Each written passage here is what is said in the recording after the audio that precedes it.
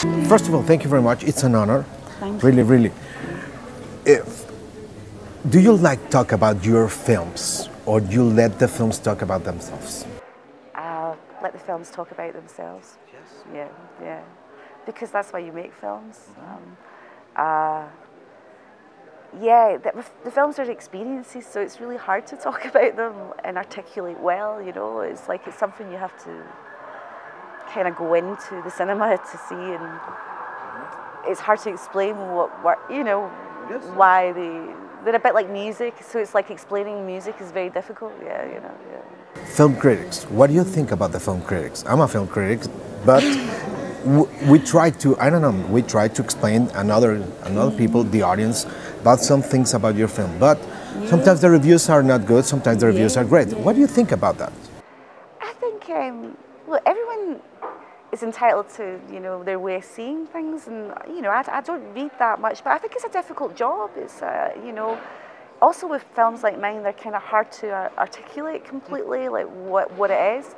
And some people either love or hate them. They're like, I want cinema to be more explained than she's explaining, you know, but I don't want, I like sensual things where, you know, like it's something where you can't exactly put your finger on it, but it makes you feel a certain way, and some people get that or not, and I don't mind that, you know. You don't need to love my movies, you know, kind of thing. But I love making films, and hopefully for some people at least, it's quite an essential experience and something you feel like, you know, I don't know, you can get inside the character within them, you know, yeah. They are. Let me tell you. Okay, talking about the films first. Why that interest in kids and young people along in your films? Why? I don't know. I suppose I started off, I was quite a kid myself. I think I was 19 or 18 when I went to film school. I made my first feature when I was 27 or 26, and the shorts before that. And so I was interested in that time of innocence where, you know, I was quite a kid with rose-tinted glasses, and then I started noticing like injustice in the world, and I'm sure I was a real pain in the ass teenager. It was like, and I was interested in those moments where, you know, you're idealistic, and then the first thing, you know, you notice that like man's inhumanity to man, to quote Robert Burns, and that your worldview changes a little bit, and, you know, we're all made up of post-traumatic stress in a way, do you know what I mean? So that probably was an interest from my childhood, and then also, you know, the magic of childhood, and working with young, especially non-professional actors. It was very exciting, you know. We didn't show them the whole script. We worked in chronological order. Everything was new every day. I mean, that was such a tough film to make, that Catcher.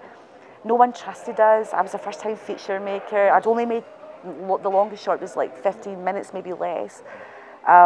I insisted on my cameraman, he'd never shot a feature, my editor had never done a feature, and the financiers were very nervous. They were like, what are this bunch of students doing, you know, and trying to get me to maybe get a big cameraman or a famous editor, and I was like...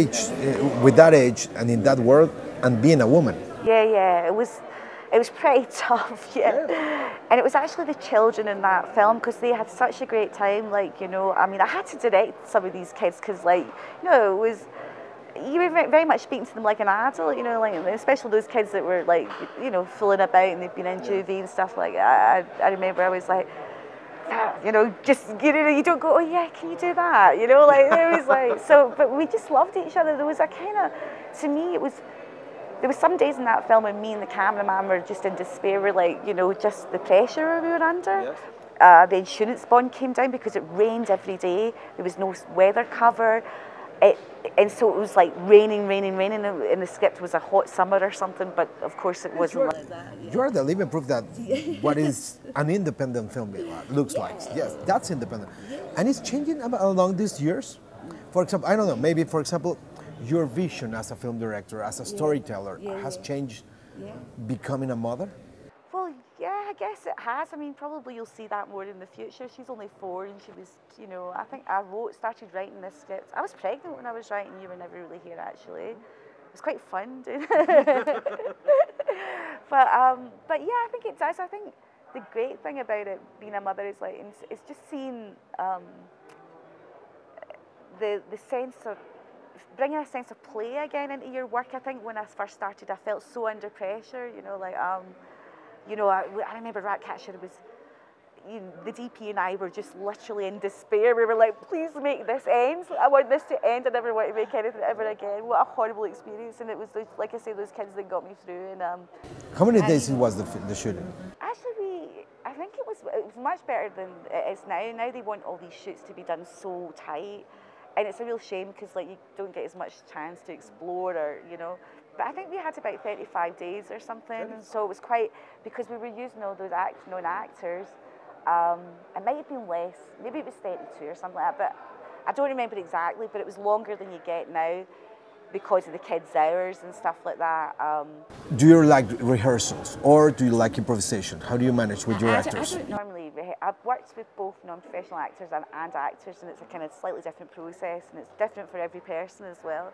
But I don't really do rehearsals, and all the actors I've worked with don't really do rehearsals either, but what we do is Joaquin turned up 2 months before we were shooting, and I was nervous because I had so much to do. I had 250 locations to see and driving all over New York. It takes a long time. But it depends on the films or it depends on the actor? Well, he's a particular actor, and he questions everything, in a brilliant way, really in a creative way.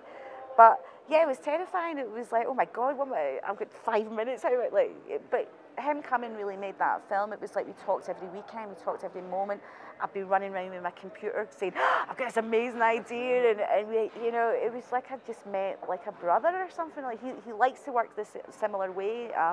What do you like about your sets? How is your set environment? Well, I just love it when. I mean, this one was great because the last one was great.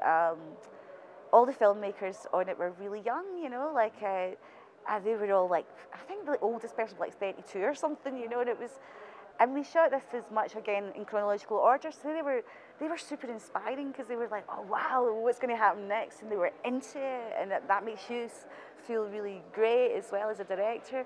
But I love my set to be a really cool, happy place, and a focused place as well, It was extremely focused, but we had a blast. And we didn't want it to end. We did, Is the same focus, for example, when you shoot something about Kevin or when you shoot this one, the last one, is the same environment, really? For you? Well, every film's different. Probably the one I had the worst time was Ratcatcher because that was the first feature and the pressure was immense. We need to talk about Kevin was an amazing set. I mean, it was like clockwork, that thing, and we hung out together at night. So considering that was quite a dark film, it was like this way of release, and it was a beautiful experience making that. But every film's different. Okay, next challenge, next project. What is your next challenge for picking up on the next story? What? Well, it's quite hard, difficult. I'm finding that now. That's what I'm thinking about. I mean, it's good being here. Like I'm seeing lots of films, and it makes you inspired, and you're like, what is it? And I've been thinking about comedy a bit and things like that. Like something. It's probably going to be a dark, twisted comedy, right enough. But like just lots of thoughts, lots of ideas. I wrote 160 pages in a month, but I didn't read it yet. How many? 160. It was like free writing. I started. It was an idea Joaquin and I talked about. I can't wait to see it. Oh, cool. Thanks very much. No, it was lovely to meet you. Thank you. Yeah.